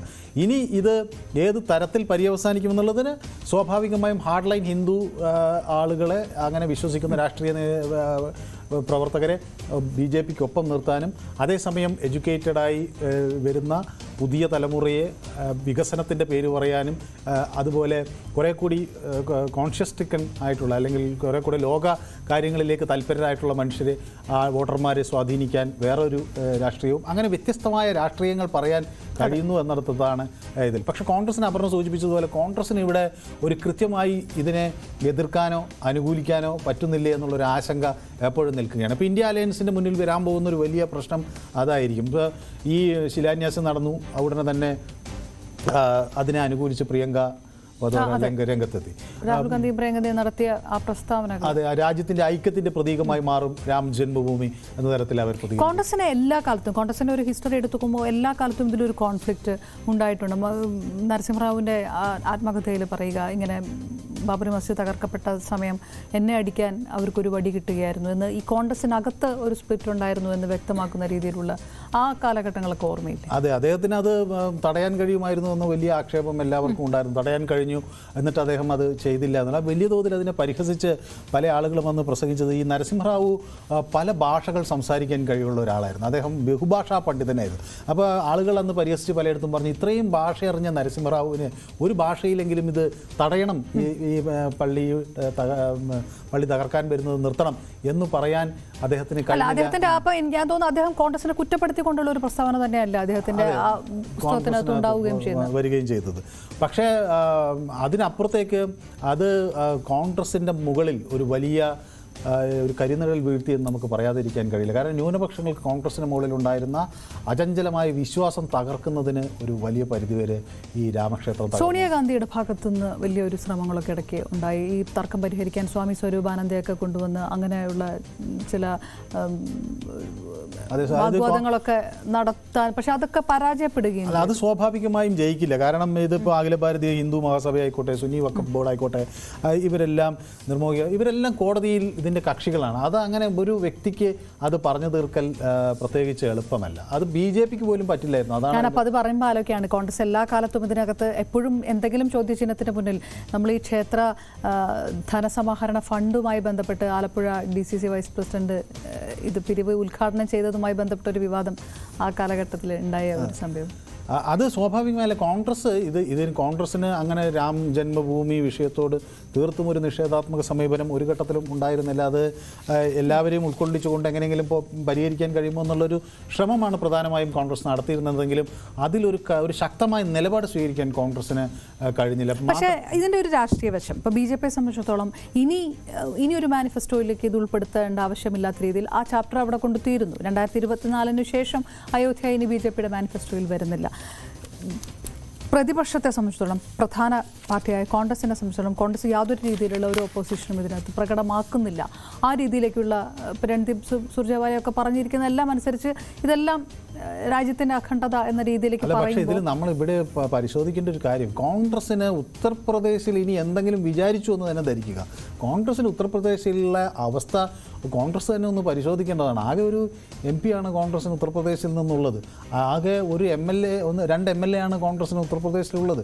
കോൺഗ്രസിന്റെ അയോധ്യയിലെ സ്ഥാനാർത്ഥിക്ക് കിട്ടിയ വോട്ട് നോട്ടയ്ക്ക് തൊട്ടടുത്താണ്. അല്ല, ഞാൻ BJP ഒരു പക്ഷേ പ്രതീക്ഷിക്കുന്നതിനപ്പുറത്തേക്ക് ഇതിനകത്തൊരു ഒരു പിന്തുണ കോൺഗ്രസിന്റെ ഭാഗത്തുനിന്ന് ഉണ്ടായിട്ടുണ്ട്. അതല്ല, കോൺഗ്രസിന് ഇവിടെ ഒരു എഫക്റ്റീവായ ഒരു BJP കൗണ്ടർ ചെയ്യാനുള്ള ഒരു പൊളിറ്റിക്കൽ ആർഗ്യുമെന്റ് ഉണ്ടായില്ല. എന്നാലൊട്ട് ശിവസേനയൊക്കെ സ്വീകരിക്കുന്നത് പോലെ BJP ആയി ഈ നിലപാട് സ്വീകരിക്കാനും കഴിഞ്ഞില്ല. അവർ അവിടെയും ഇവിടെയും അല്ലാതിരുന്നു എന്നത് അവരെ വലിയ തോതിൽ ബാധിച്ചു. മാത്രമല്ല, അവരിപ്പോൾ പിന്നീടുണ്ടാക്കിയ UPA സർക്കാർ ആകട്ടെ, അതിൻ്റെ സഖ്യകക്ഷികളെല്ലാം ഇതിനോട് CPM ആയിക്കോട്ടെ വളരെ ശക്തമായ നിലപാടാണ്. നിലപാട് കൂടെ നമുക്ക് ഇതിൻ്റെ ഇടയിൽ പറയാം. ഇടതുപക്ഷം ഇതിനകത്ത് സ്വീകരിച്ച നിലപാട് അത് അന്നും ഇന്നും സ്വാഭാവികമായിട്ടും അത് വളരെ നിശ്ചിതമായിട്ട് വിമർശിക്കുന്ന ഒരു നിലപാടിലേക്ക് പോകും. അത് ന്യൂനപക്ഷങ്ങളുടെ ഒരു ഭാഗത്തു നിന്നുള്ളൊരു വിമർശനം, അന്താരാഷ്ട്ര മാധ്യമങ്ങളുടെ പോലും പല പരാമർശങ്ങളും എടുത്തു പറഞ്ഞുകൊണ്ടുള്ള വിമർശനങ്ങളാണ്. അത് ഇടതുപക്ഷത്തിന് വളരെ ശക്തമായ ഒരു നിലപാട് തുടക്കം തൊട്ട് തന്നെ ഈ വിഷയത്തിലുണ്ടായിരുന്നു. അത് പിന്നീട് എല്ലാ ഘട്ടങ്ങളിലേക്കും അങ്ങനെ പലപ്പോഴും BJP കേന്ദ്രങ്ങളിലൊക്കെ രഹസ്യമായി EMSന്റെ വീട്ടിൽ നിന്ന് രാമക്ഷേത്ര നിർമ്മാണത്തിന് കല്ല് കൊടുത്തു അയച്ചു എന്നൊക്കെ പറഞ്ഞ് ഉള്ള പരിഹാസങ്ങൾ കേട്ടിട്ടുണ്ടെങ്കിലും പൊതുവെ ഇടതുപക്ഷം വളരെ ശക്തമായി തന്നെ ഇതിനെതിരെ നിലപാടെടുക്കുന്നു. ഇപ്പോൾ SP ആയിക്കോട്ടെ, BSP ആയിക്കോട്ടെ, ഇവരെല്ലാം അവരുടേതായ നിലപാടുകൾ കൃത്യമായി എടുത്തിരുന്നു. പക്ഷേ ഇടതുപക്ഷത്തിനെ സംബന്ധിച്ചിടത്തോളം രണ്ട് പ്രധാന ഘടകങ്ങൾ കേരളത്തിലും പശ്ചിമ ബംഗാളിലും വലിയ വിഭാഗം ന്യൂനപക്ഷ ആളുകൾ ഇടതുപക്ഷത്തിൻ്റെ വോട്ടർമാരാണ്. അപ്പോൾ അത്തരം ഒരു സ്ഥലത്ത് കൂടി പ്രാതിനിധ്യം ഉള്ളതുകൊണ്ട് തന്നെ ആ ന്യൂനപക്ഷ വോട്ടർമാരെ സംരക്ഷിക്കാൻ, അവരുടെ താല്പര്യങ്ങൾ സംരക്ഷിക്കുന്ന ഒരു രാഷ്ട്രീയ നിലപാടാണ് CPM സ്വീകരിച്ചിരുന്നത്. അതായത് ഇനിയുള്ള ഒരു കാലഘട്ടത്തിൽ ഒരു പക്ഷേ ഇതൊരു വിഷയമായിട്ട് വന്നാൽ ആ ഒരു ശക്തമായ നിലപാടെടുക്കാൻ കഴിഞ്ഞെന്ന് വന്നേക്കില്ല. ശബരിമലയുടെയൊക്കെ ഒരു പശ്ചാത്തലം ഉള്ളതുകൊണ്ട് സ്വാഭാവികമായും അത് എങ്ങനെ പരിണമിക്കും എന്നുള്ളത് ഇനി നമ്മൾ കാത്തിരുന്ന് കാണേണ്ടതാണ്. പക്ഷേ നമുക്ക് ഒരു കാര്യം മനസ്സിലാക്കേണ്ടത്, അന്ന് ആളുകൾ പലരും ചോദിച്ചൊരു ചോദ്യം, ഈ രാമജന്മഭൂമി തർക്കവുമായി ബന്ധപ്പെട്ട് രാജ്യമെമ്പാടും വർഗീയ കലാപങ്ങൾ നടന്നപ്പോൾ ഏറ്റവും കൂടുതൽ നടന്നൊരിടം ബംഗാളാണ്. അപ്പോൾ എത്രയോ കാലം CPM ഭരിച്ചിട്ടും അവിടെ ആ ഒരു മതേതര മൂല്യം അല്ലെങ്കിൽ അങ്ങനെ ഉയർത്തിക്കാണിക്കാൻ CPMന് പരാജയപ്പെട്ടെടുത്ത് എന്തുകൊണ്ടോ അവിടെ ഇത്രയും വലിയ വർഗീയ കലാപങ്ങൾ ഉണ്ടായി എന്ന ചോദ്യം അന്ന് കാലത്ത് തന്നെ പ്രധാനമായി ഉയർന്നിരിക്കുകയും ചെയ്തിരുന്നു. പക്ഷേ ആത്യന്തികമായി ഇവിടെ ഇനി വരാനിരിക്കുന്ന, ഇപ്പോൾ CPM ഉന്നയിക്കുന്ന ഒരു രാഷ്ട്രീയമുണ്ടല്ലോ, ഇനി വരാനിരിക്കുന്ന തെരഞ്ഞെടുപ്പിൽ കോൺഗ്രസിന് BJP നേരിടാൻ കഴിയില്ല, മറ്റു കക്ഷികൾ ശക്തി പ്രാപിച്ച് വരുന്ന ഒരു സാഹചര്യമുണ്ട്. ആ നിരീക്ഷണത്തിന് നമ്മൾ ഇവിടെ നോക്കുമ്പോൾ ഇത് ഏതാണ്ട് അതിന് ചുവട് പിടിക്കുന്ന ഒരു രീതി നമുക്ക് പലപ്പോഴും കാണാൻ കഴിയും, പ്രത്യേകിച്ച് ഉത്തർപ്രദേശിൽ. കാരണം അവിടെ 2024 അതാണ് നമ്മുടെ പ്രധാന കോർ ക്വസ്റ്റ്യൻ. 2024 അയോധ്യ നിർണായകമാകുന്നത് എങ്ങനെ ആ തെരഞ്ഞെടുപ്പിൽ ഇനി എന്ത് ചോദ്യമാണ് അയോധ്യയ്ക്ക് ഉയർത്താൻ കഴിയും? അല്ല, 2024 അയോധ്യ നിർണായകമാകുന്നതിൻ്റെ ഒരു കാര്യം ഞാൻ നേരത്തെ പറഞ്ഞ ഈ സുപ്രധാനമായ പ്രധാന കാര്യങ്ങൾ. ഒന്ന്, ഈ ആർട്ടിക്കിൾ 370 റദ്ദാക്കും എന്നത് എല്ലാ കാലത്തും BJPയുടെ ഒരു ഇലക്ഷൻ മാനിഫെസ്റ്റോയിൽ ശക്തമായി ഉന്നയിച്ചുള്ളൊരു സാധനമാണ്. രണ്ടാമത്തേത് രാം മന്ദിറാണ്. മൂന്നാമത്തതിൽ പല തോതിലാണ് അത് നിൽക്കുന്നത്. ഇപ്പോൾ ഗോവധ നിരോധനം എന്നത് സ്വാഭാവികമായും അത് ഉണ്ട്. നാലാമത്തേത് ഈ ഏകീകൃത സിവിൽ കോഡാണ്. അപ്പോൾ ഈ ഏകീകൃത സിവിൽ കോഡിലേക്കും ഒന്നാമത്തതും ആർട്ടിക്കിൾ 370 റദ്ദാക്കൽ കഴിഞ്ഞു. രണ്ടാമത്തതിലേക്ക് നടന്നെടുക്കുന്നു. മൂന്നാമത്തെ ഏകീകൃത സിവിൽ കോഡ് വൈകാതെ സാധ്യമാകുമെന്നൊരു പ്രതീക്ഷ ജനങ്ങൾക്ക് നൽകാൻ BJP കഴിയുന്നു. അപ്പോൾ സ്വാഭാവികമായും പറഞ്ഞ കാര്യങ്ങൾ അവരുടെ അണികളിലേക്ക് ഇത് നടപ്പിലാക്കി എന്ന് പറയും. ഒരുപക്ഷെ ഗോവധ നിരോധനം അത് സാധ്യമായ സ്ഥലത്തൊക്കെ അത് ഇംപ്ലിമെൻറ്റ് ചെയ്യാനും കഴിഞ്ഞിട്ടുണ്ട്. മറ്റിടങ്ങളിൽ ഒരുപക്ഷെ ഗോവയിലോ ഒന്നും BJPക്ക് ആ ഗോവധ നിരോധനത്തെക്കുറിച്ച് പറയാൻ നോർത്ത് ഈസ്റ്റിലോ അതൊന്നും കഴിയില്ല. അപ്പോൾ അതിൽ വലിയ തോതിൽ പുറകോട്ട് പോകേണ്ട ഒരു സാഹചര്യം ഉണ്ടാകും. ഏതായാലും ഹിന്ദി ബെൽറ്റിൽ അവിടെ ഈ വിഷയം അവർക്ക് ശക്തമായി ഉന്നയിക്കാൻ കഴിയുന്നത് പോലെ മറ്റിടത്ത് അത് കഴിയില്ല.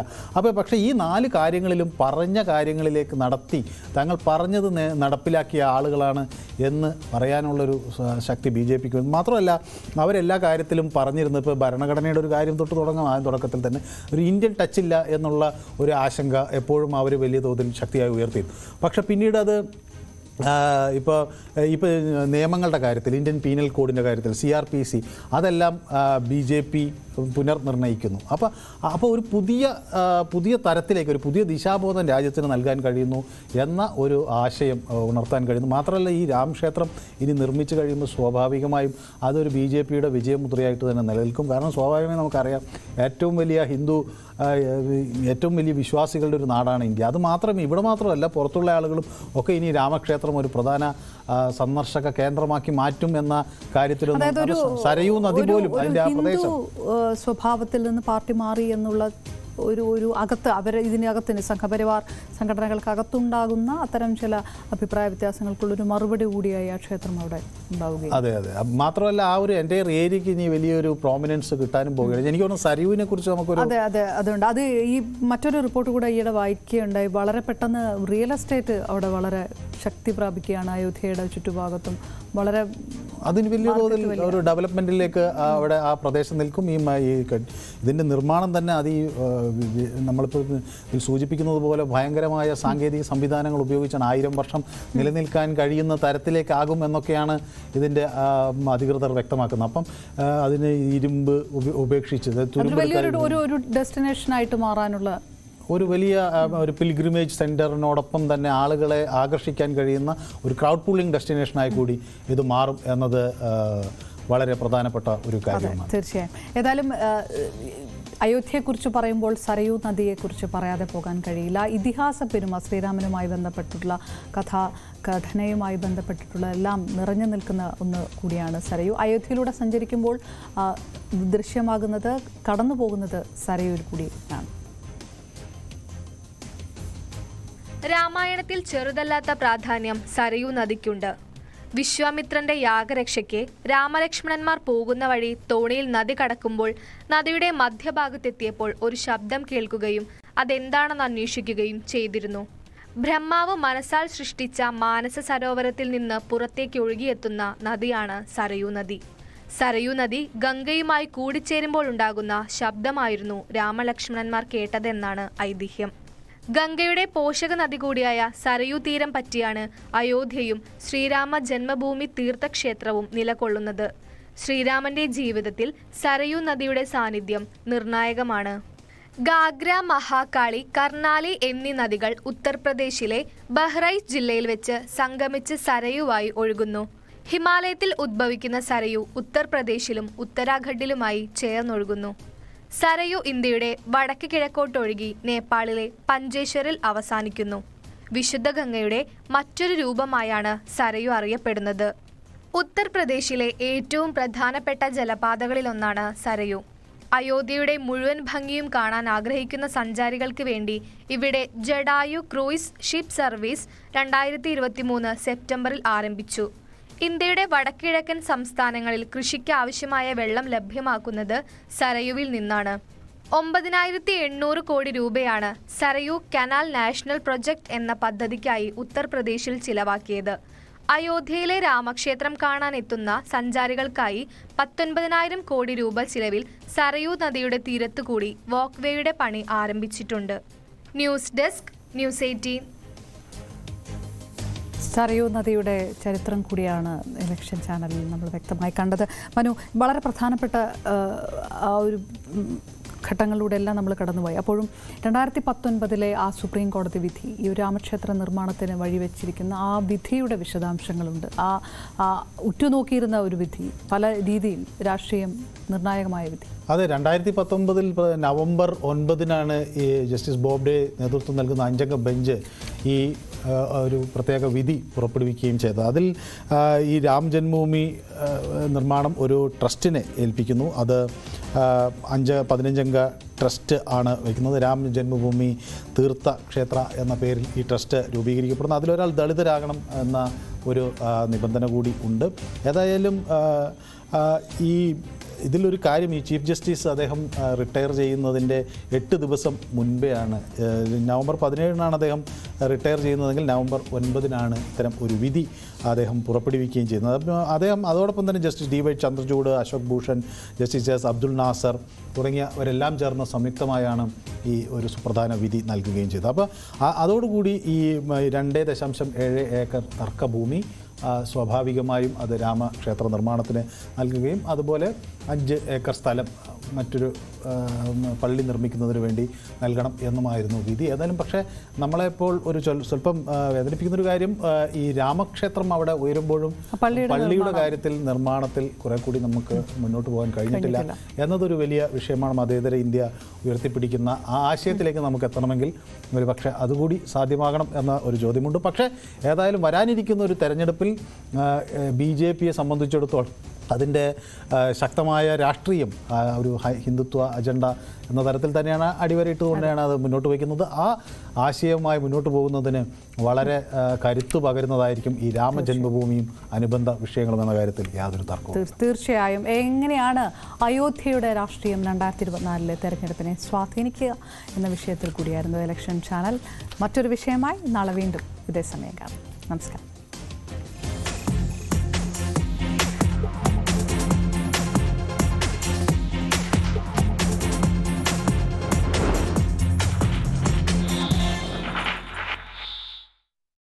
ഈ പരിപാടി